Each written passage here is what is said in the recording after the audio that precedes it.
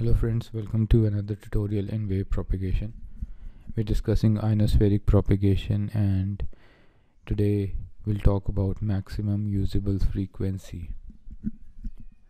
We've already talked about critical frequency, which is fixed for a layer, and it is the highest frequency that can be reflected back from that layer at a vertical incidence. So what we're talking about here is that, for example, we're talking about some layer of ionosphere at certain altitude and another layer at some different altitude.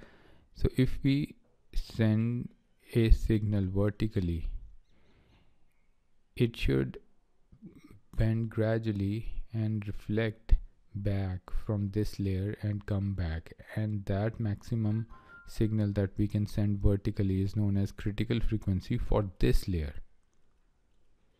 right? And if we wish to send another signal vertically, that could be of higher frequency because we want it to bend from a higher altitude. So that's the key point of defining critical frequency, that it is certain for a certain layer and it is at vertical incidence. But if we wish to increase the frequency of operation for a certain layer, then what we can do is we can send that signal at some initial angle theta I with respect to normal. That will facilitate the subsequent refractions happening at different layers and will eventually make the signal turn back from the layer we wish it to turn back from, and that frequency is known as maximum usable frequency for certain incidence angle. So that is what we are going to talk about today. So another point of interest is that if we do not send a vertical incidence signal, then the frequency can be greater than that of the critical frequency and it can return back from the same layer. A greater frequency can return back from the same layer if we send it at certain incidence angle, and we know eta is sine theta I upon theta r, angle of refraction, and in the denominator, and this is equivalent to 1 minus 81 n upon f square. Now theta is the angle of refraction, and at the time of reflection from the layer it becomes 90 degree. So when the wave comes back, the denominator becomes 1, so eta becomes sine theta I, and which becomes equivalent to this quantity. Now for any non-vertical incidence, your theta I must lie between 0 degree to 90 degrees. That is understandable. So sine theta I will lie between 0 and 1, so our eta will also lie between 0 and 1. So what I can put here is that my sine theta I is this quantity upon f MUF. Now please see the change here. This frequency is now replaced with f MUF because for certain incidence angle the maximum usable frequency can be calculated for certain layer. And we also know that fc is equivalent to 9 underscore m nm, and squaring both sides we get this, and I can substitute the value of this here. It is fc square.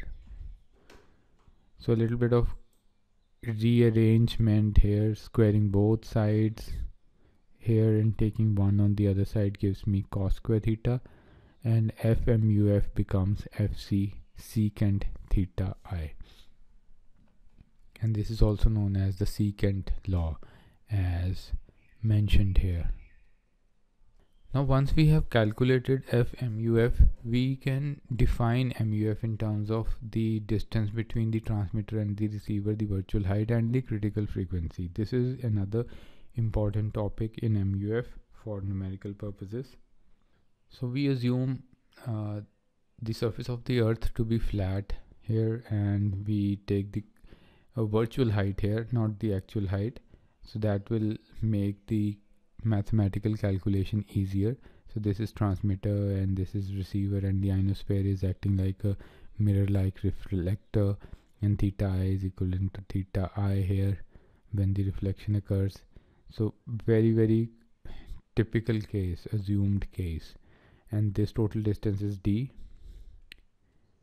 and half of that is d by 2, because we are going to take this triangle, which is a right angle triangle, and in the right angle triangle TMO,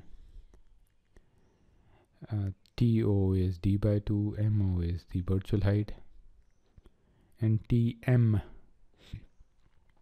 becomes equivalent to h square plus d by 2 square under root, and cos of theta I will become h upon h square plus d by 2 square under root, and a little bit of calculation here gives me cos theta I to be this, and from the secant law we can express that fc square upon fmuf square was cos square theta I. Putting the value of this quantity in cos square theta I get 4h upon 4h square plus d square, and fmuf becomes equivalent to fc under root of 1 plus d square upon 2h square under root.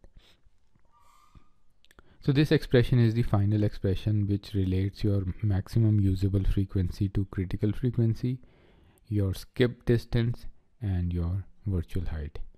So very important expression, the maximum usable frequency expressed in terms of d, h, and fc. So that's about it for today's tutorial. That's what I wanted to discuss about MUF.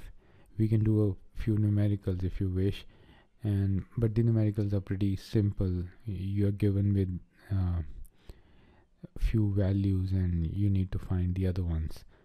And I hope you liked the video. If you did, give it a thumbs up, consider subscribing, share this video amongst your friends. Take care of your health and stay inside. I'll see you around in the next video to come. Till then, take care. Bye bye.